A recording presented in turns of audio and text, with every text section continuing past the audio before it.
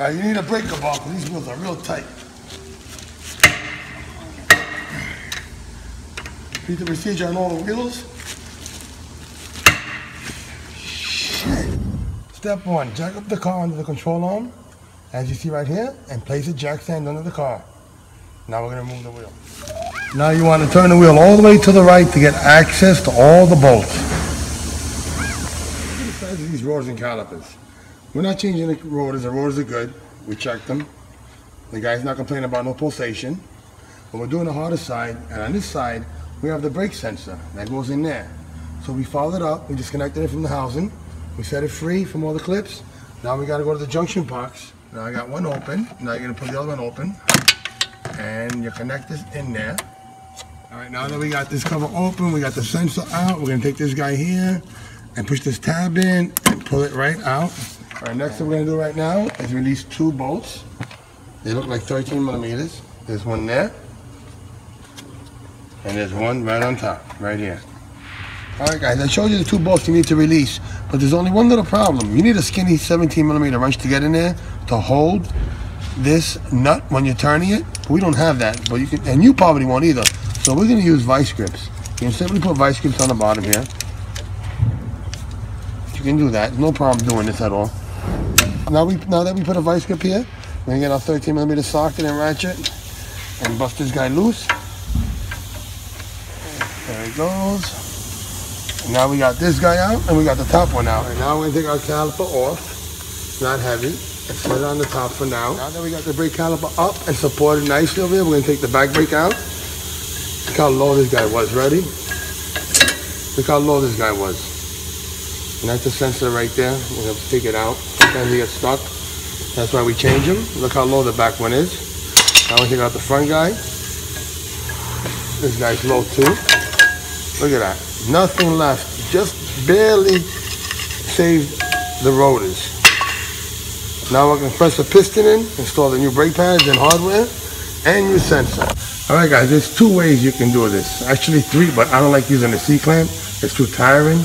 You can put one of the old brake pads in the front of the dual piston caliper. Press it in by squeezing. It'll go in. Or you can use that nice tool that I have that we got from Harbor Freight that I showed you on plenty of my other videos. And it's good for dual piston calipers. Stick it in, pump it up, and it's going to go nice and slow. See, now your pistons are completely compressed. You can take the tool out. And we're going to install the brakes. Alright, we're going to move the old hardware because we got new hardware. We're going to discard it. Remember how they came out? Alright, now we're going to put the new hardware on the bottom. Snap them in. That one's good. Now we're going to put the top hardware on. And they line it up and snap it in. That one's in also, as you can see. Now I'll put the brakes on. I'm going to bring you real close. We're going to put the rear brake pad on first. This is what you got to do. I'm going to bring you close. You got to push this guy in. Push it down first. And go up to the top. And line that one up in the groove and push it in. Should go right in. See that? There we go. That's nice and flush. This is the brake pad. We're going to put the brake sensor on. So stand by. I'm going to show you how to do that. Alright, now we're going to put the front brake pad on. Remember the bottom in, down, on angle, push in, and slide the guy right in. This guy's in also. Let's see how good it's sitting. Alright, let's put the caliper on. Before we put the caliper on, we're going to take our guide pins out over here. Okay, we'll take them out. Okay, and put grease on them. We're using brake and caliper grease. So we'll simply dip them in. We'll simply dip them in there. And stick them right back inside where we took them out from. And now look how nice they're moving. We'll take the top one out also. And dip it. And stick it back where we got it from. Right in there. Alright, now we're going to take our caliper and put it over. We're going to push these pins in, second slide in. Push the bottom one in, second slide in also. And then we're going to put the screws on. The ones we took out, remember those guys, right? We're going to line these guys up. The last thing we're going to put on is the sensor. So we're going to run these guys in to catch them. That one's in also. Remember, these guys here were moving and turning. When we went to loosen them, they're doing the same thing while we install it. So we're going to have to put our vice grips in here again. Okay?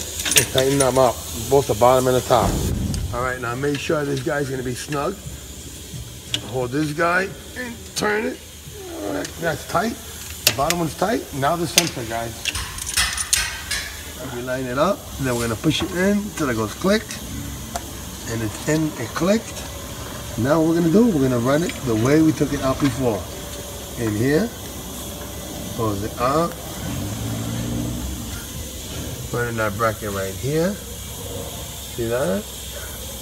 Push it in. And put it back here.